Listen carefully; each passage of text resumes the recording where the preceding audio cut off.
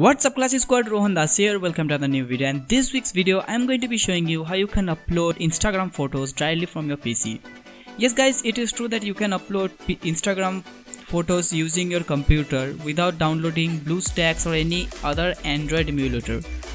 So without any further ado and wasting your time, let's jump into today's video.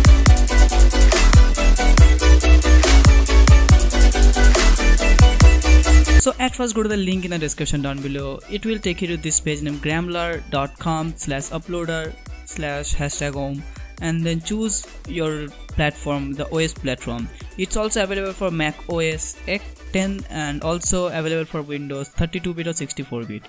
You can download any one of them. I have downloaded the 64-bit version and installed it. Just you need to download it, just click on install and it will install.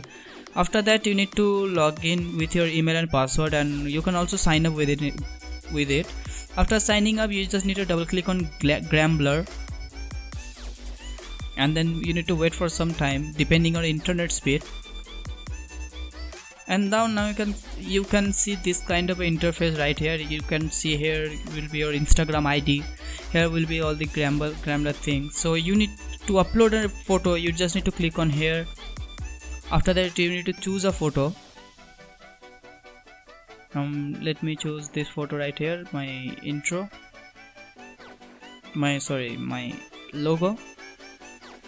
After that you can crop it and do anything. I'm going to do it, just leave it like this, click on save.